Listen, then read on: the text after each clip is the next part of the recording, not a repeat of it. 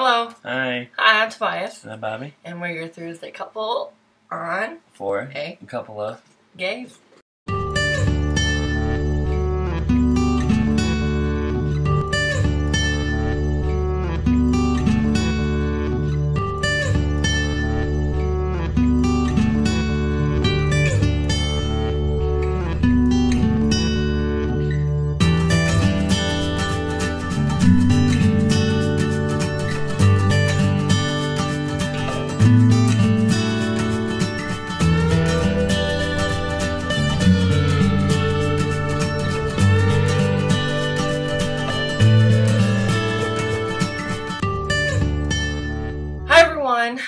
So we're back, and we are here today to talk about our coming out stories.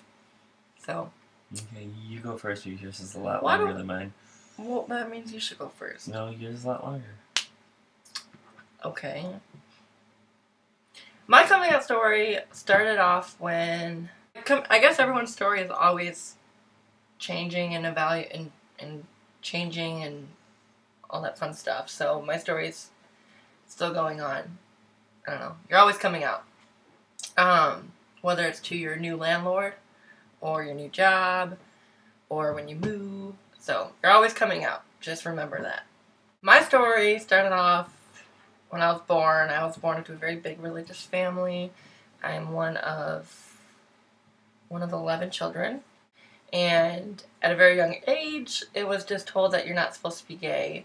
And that was that. So I was homeschooled for the most part growing up until when I was like 10 years old.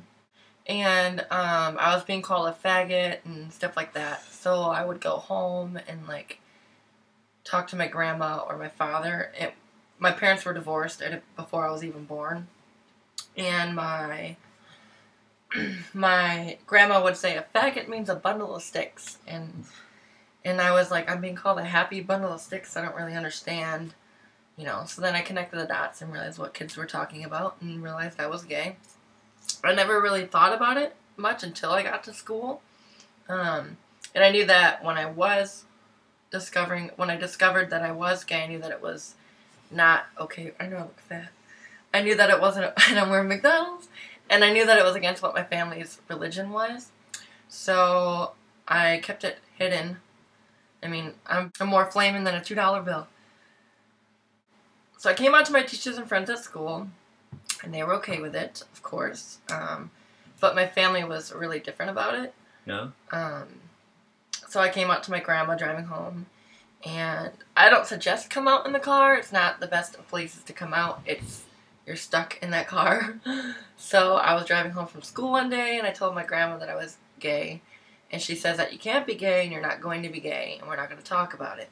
So I got home and I said, well, we need to talk about it. I don't want to go to hell. So my family ended up putting me through reparative therapy. So for an entire year I went through therapy and counseling and I went to camps. I was put through lots of stuff. Even shock therapy at one point, which isn't legal. Shock therapy, they take you and they put you in a chair and they basically handcuff you to it in a way and they connect all these cords to you and they show you on a television screen stereotypical gay things and stereotypical straight things. And they amp electric waves into your body when they show you the gay things. And then they turn it off when they show you heterosexual stuff. Ouch. So in a way, did you hear that? Yeah. It hurt. So in a way, they were trying to change me or force me to turn straight. Well, basically, I wasn't changing. I was who I was. So after a year of going through all of that, I told my family that I'm not going to be straight. I am who I am. I love who I am, and there's nothing you can change about that. So basically, I was told to have a suitcase packed. This was when I was 12 years old. And my grandmother said, be home and ready to go somewhere. So I came home and kind of like in a, what's that called? Do you know what I'm talking Intervention? about? I walked into an intervention, kind of like Carrie did. And I basically sat through hours of my family gay bashing me, down to my own brother physically kicking my ass to get out of the house. So I was 12 years old at the time, and my family kicked me out.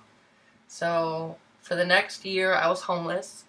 And then when I was found, I was living under a bridge by a teacher. Oh my God. I was found living under a bridge by a teacher. They took me home for just one day, and my family had a little rest in peace and loving memory kind of thing in the corner. So my family actually said I died at the time and didn't want to continue. I remember one of the last things my father said to me was they'd rather their son be dead than gay. So I returned home just for like a couple of days before before I was kicked out again. So then they put me in foster care. So the next 3 years of my life, I was in foster care. And when I was 16, I decided that I didn't want to move around so much. So I was put in my own independent living program by the state. So I basically paid for my own apartment and worked 2 jobs while I was in high school. So I finally graduated from high school a year early. And then I moved to Kalamazoo, where I started going to Western Michigan University for the next 3 years of my life. And when I went to college, that was the first time I actually thought about my sexuality, because if I think about it... Where are you going? Oh, I'm just getting up and falling asleep. When I think about it, when I was kicked out of school, when I was kicked out of my home for being gay, I didn't really get to think about my sexuality because I was homeless, or I was in reparative therapy, and then I was homeless, and then I was in foster care, and then it just worked. So by the time I got to college, that was the first time I actually thought about my sexuality. And some people, when they come out, you know, they say they're gay and they actually get to say it. I never really said it and had that moment of, oh, I'm gay, you know, kind of thing. So I basically kind of went boy crazy. I dated a lot of guys when I was in college. And then it wasn't until after we met and we started to date and we were living in Kalamazoo, because at one point I moved away from Kalamazoo and then we moved back to Kalamazoo together and got an apartment. Mm-hmm. So I got in contact with some of my family again. One of my relatives Facebooked me, found me on Facebook. She invited me to her graduation party, and she invited me. So for like 3 or 4 months, I hid it from him. I didn't let him know that I was planning on going. And then 2 days before the trip, I said, hey, do you want to come to my cousin's graduation party? She wants me to come. And he wasn't very happy because I hid it from him. And on top of that, my entire family was going to be there. So my father, his girlfriend, my grandmother, my cousins. A lot of my family have mixed feelings about it. Some of them don't agree with what my family did, and some agree. So my cousin talked to my family, and they said that they're sorry for what they did and all that stuff. Well, we drove down there, and this is your coming out story, not your. I'm just talking about it. I'm just talking about. Okay, just deal with it. You can tell your story how you tell your story. Mine's gonna be like 3 minutes. Okay, so I'll spend more than 2 seconds talking about something. Anyways, so I saw my family for the first time, and they say they're okay with it, but then yet again, I come back home, and they don't answer their phones, or they don't call me, and they don't ask how I'm doing, blah, blah, blah. So, a lot of my family are still weird about it. My cousin and my aunt, however, I do stay in contact with them. So anyways, with that being said, that's my coming out story. It's very complicated and very complex. That's my story, I guess. Your turn. Well, mine's not going to be 10 minutes long. Mine's going to be a little less, but overall, throughout my life, I dated women, and then I wanted a taste of the men, or boy. I'm not a boy. Well, when did you start realizing you were gay? Oh, I knew I was. Even though you were dating women? Women. Women. Yeah. So you dated women. Yeah. Oh well, yeah. And When did you... Hold on. Okay. Ask questions. I'm asking questions Okay. to help Okay. your story go longer. Okay. When did you realize you were attracted to men? Like around puberty? Yeah. Okay. Which was, what, 2 years ago? Look at me. I'm just kidding. Fuck off. So anyway, so then you dated women Mm-hmm. for, you actually were in relationships for what, 2, 3 years, 4 years, 5 years? Okay. How about 2? I don't know. 5. You were in long-term relationships with women. Yeah. Knowing true. you were gay. So anyways, Mm-hmm. talk about after that then. Well, after that, the way I really came out to my parents was, I told my mom I was bisexual, and then she said, okay. And then I Were you nervous? dated you. No. No. So you just called her up and said, did you call her? Tell her in person? Oh, I told her in person. Okay. And then, I mean, did you sit down and say, I got something to tell you? yeah. Well, you need to talk about that. This is... No. They want to know. I don't want to tell them. Why not? It's personal. I don't want my personal life being broadcasted. We kind of broadcast our personal life, and we're not going in detail about So, it. yeah. It's just like how you came out. So I told my mother I was bisexual, and then I started dating you, and I moved. So you jumped right in a relationship, graduated high school, and peaced out. Yep. And So she thought really bad of you, and she thought that being gay or being bisexual was just about sex, not about the relationship-wise. How you can physically and be emotionally attracted to the same sex. So then you moved to Kalamazoo with me. Yep, Kalamazoo with you. And then we had to move back up north. So then it wasn't until what? You moved back up north where your family... We're starting to accept you a lot more. Starting to accept me. I think, now that you guys know what my story is, that when his family heard what they did to me, it was more like, oh my God, I can't believe someone would do that to their kid. Like, they would have never kicked Bobby out for being gay. No. And that was my worst fear was, coming out. I thought my family was going to put me through therapy and then eventually just accept me for being gay. I didn't expect to be kicked out. Right. So I think that his family, when they hear, when they first heard that I was kicked out, all I heard was his dad, say, oh my God, really? Really? And so we went to, like, a family reunion. Was it New Year's or Christmas dinner or something? We went to some get-together with his family. And his dad's like, an ally, like, right away. He's like, if anyone says anything, I'll get my gun out and shoot the motherfucker. Like... So, his dad just, I feel really, really proud to know your dad, even though it's not a huge issue to him, but, I mean, the fact that your dad is like, if anyone's going to say anything or make any comments, I'll be right up, I'll shoot him, know. So, the fact that your dad's come a long way. I think that when they first met me, stop. When they first met me, they didn't really understand or know, really. Right. Until we came up here and sat down and actually talked with them. So your parents have come a long way. Yeah. And they now actually ask how I'm doing when they call, in phone conversations. Never once. I mean, I can call up my father right now, but it doesn't really do me any good. If I call up my father, it doesn't do crap. Like, even if I do, he doesn't ask how Bobby's doing. Well, how's everything? Oh, everything's everything, It's kind of like Chantel, when she calls her parents and stuff. Well, how's everything? Oh, it's the same. It's the same with me. My family doesn't ask, they don't care. But, I think at one point, Bobby and I were engaged, but we kind of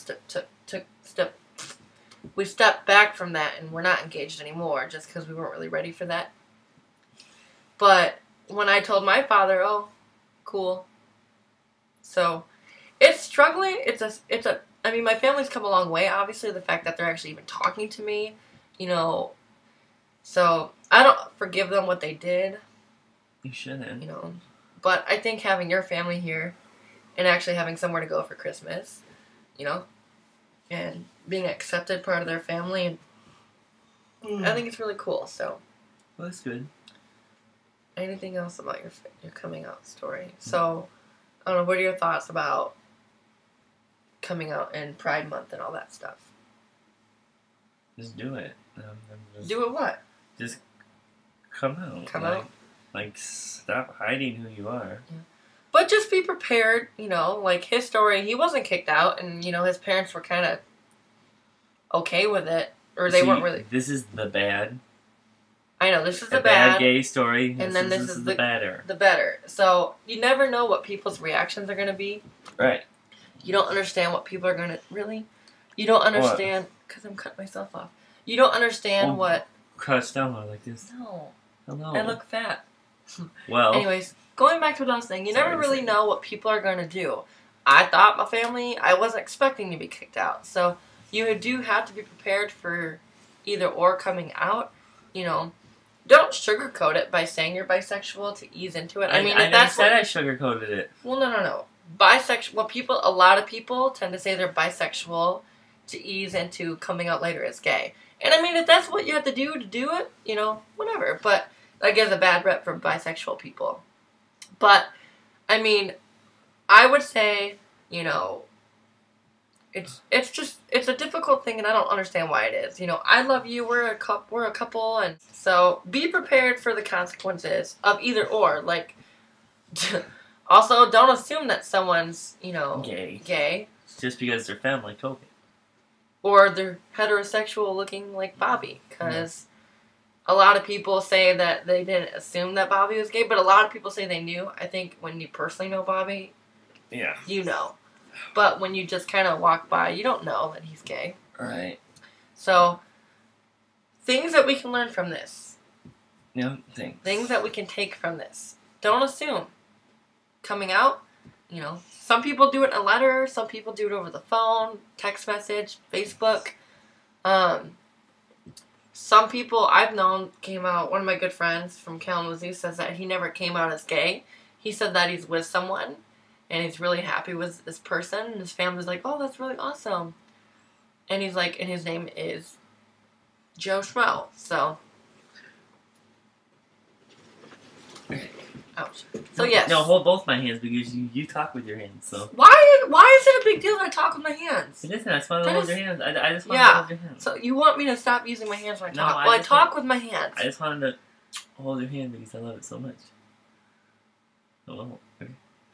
Anyways, so this is our coming out stories. We love you guys. So June is Pride Month, so go to Pride. I've never been to a Pride. I have. No, you haven't. Yes, When? I went to the Kalamazoo Pride when you were at work. Remember we both worked overnight and we both slept during the entire day? Oh, I went to Pride. Wow, lies. I do have a good memory. So, no tickle. I do have a good memory, see? See this, guys? And I know he's a bad liar, because guess what he said? I went to Kalamazoo Pride, the smirk came right across his face, and the look in his eye. I read him like a book. Okay. No tickle. I'm not doing anything. So anyways.